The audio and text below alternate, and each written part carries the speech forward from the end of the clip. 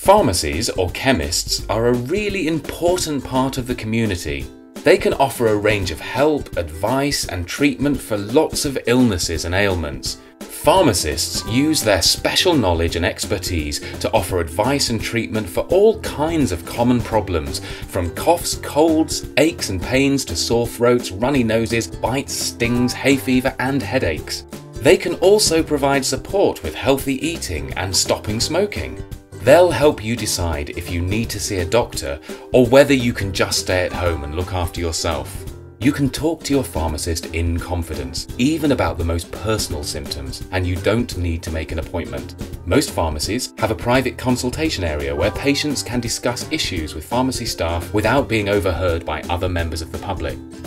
The reason that a person should go to a pharmacy instead of A&E or at their GP is that a pharmacy is open 7 days a week and they are the experts in treating minor ailments. You could actually receive your treatment there and then from the pharmacy.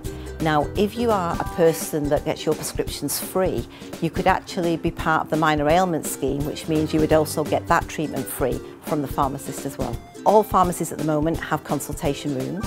If someone was unsure about going to the pharmacy, I would say go along, because here you have a highly educated, knowledgeable professional who can advise you on your medication, who can advise you on your long-term condition, and also can advise you on any self-care. If somebody wanted to go in for emergency hormonal contraception or contraception, the pharmacist would be there to advise you on the medication, how to take it, when to take it, etc.